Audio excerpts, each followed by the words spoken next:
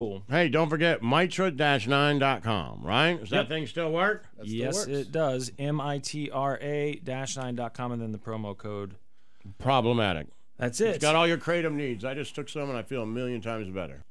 You don't have to make this green sludge anymore that these two guys took. It tastes like, I put it in the water, it tastes like, Gatorade that makes you feel good. Yeah. It doesn't taste, me, I don't like it. No, it's changed everything. I hate because because they made it taste good, they made it easy to do.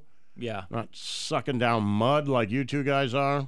Yeah, it's I would say it's quite an upgrade. Yeah. And it's nice to see. Look, man, early on, we didn't have these options, okay? I know, and that's the problem, too, is that Mitra... I love it. Hey, look, when things are legalized and people can make money on it and they tax them, like, you don't have to drink green sludge out of an old Kool-Aid bottle. You're like, oh, look at this. It's nicely packaged. It tastes good. Like, oh, okay, this is great. Yeah, and that's part of the thing is like, hey, this is already really popular, and in stores in other parts of the country, we want to get it into your part of the country, tell people about it. Okay, so that's awesome. We would love for it to be here. So this is, I know this is... Mitra-9.com, promo code problematic. You can watch us talk about it at twitch.tv/Church of Laszlo. And if you need to get in touch with us anyway at all, go to Laszlo.church, right? Yep, all of our links are there. We'd love for you to be on our subreddit because after hours and on our Discord. And I read that subreddit all the time, just so you know. I go to it every night. I may not comment, but I always read it. Me too. I look at it a couple times a day. I know we've talked some sports Whoever guy posted that bed. Oh, the bed with the holes in it? I hated that. For the tryptophobia or whatever it's called? Laszlo's favorite. Like, it literally grossed me out. I was like, it would be good to do that for a bet. Snow Cone did it like a week ago. Just sent me a picture. Just texted it. Yeah, I like doing that too. It's been a while. I sent you that tooth fungus or whatever it was. Gross, man. You guys are real dicks. This is not necessarily sports related. I mean, the beginning of it is, and I know we've already talked sports today with Arian Foster and Tom Brady, and I'm going to mention a third, but Jospeh Ossai, am I saying his name right? Yeah, I think so, yeah. He's a rookie, I don't know. Yeah, so everyone's been talking about him this week because... Felt bad for him. Because they feel bad for him, because he's the one who pushed Mahomes when Mahomes was out of bounds, and that put him in field goal range. And there's been a lot of people who are angry on social media, and then what happened, which was kind of nice to see, was there was pushback from not just Bengals fans and not just his family, but from even like Chiefs fans saying, hey, let's not S on this guy. Also, I saw this morning, someone put together a highlight reel of his game that night. Right. Like, you're going to say he lost the game? Yeah. Like, let's just watch all these sacks and everything else that he's doing over here and all these tackles that he's getting.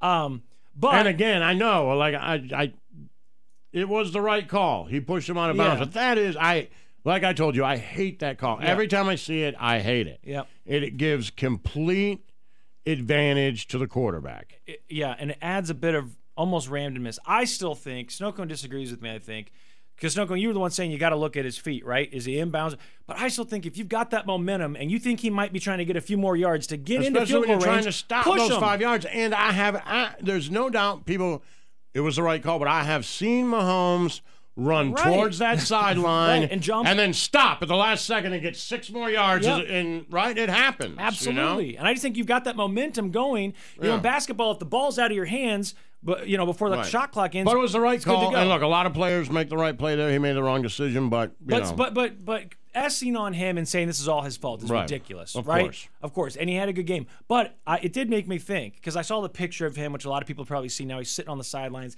He's got like his gator or whatever that's pulled up over his head. He's upset with his head down. They said that somebody yelled at him, right? Snowcone, didn't one of the guys say this is my last season? When they were walking to the locker room, he's like, how could you touch the quarterback? Keep your hands off the quarterback, something like that. Yeah, something about this is my last season. I heard one of them say, this is my last season, yeah.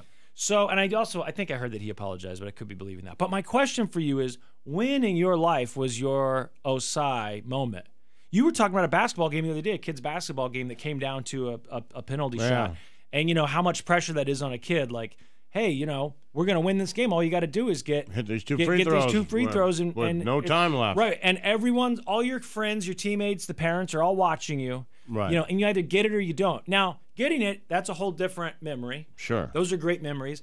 And those last. But those Ossai moments, which I hate to call it that, but the moment when you felt like you were to blame, that you just can't shake, and you were like, I'm sorry. I want to go crawl into a corner somewhere and cry because I feel like this is all my fault. Did you have those moments? It I doesn't mean, have I've to be had sports. moments that I regret. Yeah. You know, and I'm not talking like, you know, esoteric things like, oh, I regret acting like this, which then, you know, there have been sports moments where I'm like, you know what, I had that. I screwed it up. Yeah. You know, that has happened for sure. But you've never had that moment where, like, either all eyes are on you, this is it. If he gets this, whatever it is, whatever sport it is, we win the game. That's a lot of pressure. And in those moments, I think I would probably say, I can't. I think I hurt my ankle. I don't have what it takes in that moment. Right. But I mean, I watch my kids do it sometimes, you know. And, you know, tie game, bottom of the ninth, guy on third, 2 outs, and I'm like, you know, or 1 out, and, you know, right. If there's 1 out, I'm okay. Yeah. I'm like, whatever. The next kid can eat that. Right. Yes. But if it's him and it's I'm like, oh God. Right. That's a lot of pressure for a kid. Yeah. And then as a parent watching it, you know, like last year they put my oldest in left field. He just never played outfield in his life. Yeah. And they're up by like 6 runs and they give up 5. Right. There's 2 outs. I see the kid hit one to left field. I'm like, you gotta be kidding. Like, right. He's gonna drop it. You know what I mean? Yep. But there's no way. And then he dove and caught it. Which and is I went to the coach. I was like, yo.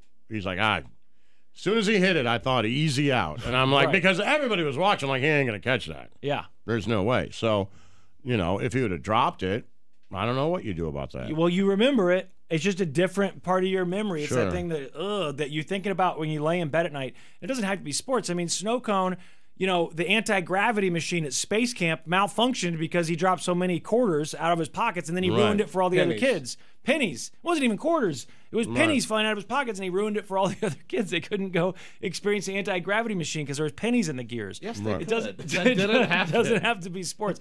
I did have a sports one, which I've told Lazo about before. I've probably said it on the air, but I was about done playing soccer. I think I was like 14. I'd started playing when I was like 5. I was never any good at it, but I kept playing, and this particular year, I was on the team with an actual friend of mine. Usually it was just, this is your team. They assigned you. But it was like the last game of the season, and if our team won that game, then they would have gone to some sort of a playoff, you know, round robin. I don't remember exactly. But towards the end of the game, I see my big chance, and I'm like, this is it, man. I've got the ball. The ball comes to me, and I'm looking in front of me, and there's basically nobody. Everyone's behind me. I just see the goalkeeper and me. I'm like, I gotta go. So I start dribbling. You know, I've got this ball, and I'm getting down the field with it. Right. And I hear the crowd screaming, "Reed, Reed!" You know, like. Then you're like, yeah, you're going the wrong way. And I kicked it into the goal. I finally got a goal, which as a defender, you know, I wasn't even supposed to be down there, but I got the goal, and I looked up, and the goalkeeper looks at me, and it's my goalkeeper, and I was like, oh. And everyone's like just looking at me like. Didn't you notice it was your goalkeeper? I was watching the ball. I was watching the ball, so I didn't lose it. And then I looked up at that net, and I just saw like his figure, and I kicked it. And honestly, I think I knew it was him about the time the ball was hitting the back of the net. But you know what? It's also, what's really sad is that's my greatest sports moment, because he was trying to prevent me from scoring a goal. He was doing this, you know. Man, you got it by him. Congratulations. I got it by him. It's just the wrong goal. And that's why I was like, you know, I've never done that. Sports isn't my thing. I've never gone the wrong way. I've seen people do it. I've coached people who've done it. And you're like, it's okay, Oh, they man. have? Okay, you good. get confused, I thought it was whatever. just- but well, we I've just never switched done sides. it. Like, I just, you know. You know, we switched sides. I understand the problem. I understand where you got lost. I played a lot of games on that field before. Switched it up. You were going this way. Now you're going that way. Look, I get how the confusion happens. It's so crazy. In your brain, all those chants of read. It's, Right. you know, it went from go to after I realized what I'd done. I realized those people were angry at me. They Right. were screaming at me to stop. Like, get off the field, you moron. But I guess that's my great moment. That's throwing that third strike, you know, to win the game. And it's my biggest mess up because I don't have that. I never had a great moment in sports. So, did you play any sports? Yeah. What'd you I play? played basketball, football. I played soccer a lot when I was younger. Okay, on leagues you played? Yeah. Did you have a moment where it came down to you? No. Yeah. I mean, nothing that comes to mind. Because honest to God, I think if it did, if they were like, hey, you know, get this foul. I never had it where it just came down to me. Yeah. Like, and if I did, I don't remember. But, you know, also I remember returned a when kickoff for a touchdown, which was, you know, Good. that's what I remember. Like, you remember the whole thing. Like, where you can went, see how them. it went. I Yeah. did that. Well, I scored more touchdowns playing football, but that was one, like the kickoff thing. I was like, all right, this is cool. But you never screwed it up for the whole team? Were they I all mean, mad at maybe, you? but not like, you know, at the end. Not like his thing is, if that play happens 7 plays earlier, Yeah. we're not talking about it. Right, I know. We're just not talking about that. I know. mean, that was just like right then, right there, you know? I know. I heard on Kelsey's podcast this morning, he said that guy was the toughest guy to block all night. Like, played an amazing game and just had that one mistake. I watched the highlight reel this morning where they just literally highlighted him and showed all those plays where he made big plays. He made a lot of big plays that night. But, and it is kind of nice, like I said, to see people saying, hey, you know what? Let's not direct all of our anger at this guy. I guess if you're a fan, you're frustrated, but you can be frustrated with what Laszlo's saying, which is the way the rule works. Yes, it's a rule. You can also be frustrated with him, but I mean, he is a human being. Right. The game is played by human beings. It's not perfect. But if you're it's gonna an be mad, imperfect game. If you're going to be mad at someone, it seems like it would be easier to be mad at someone who's also bad. Like they've been messing you up all season. I'm sick of your crap. You know what I mean? The amount of crap that this poor guy got. You know, that's the problem. I think most people.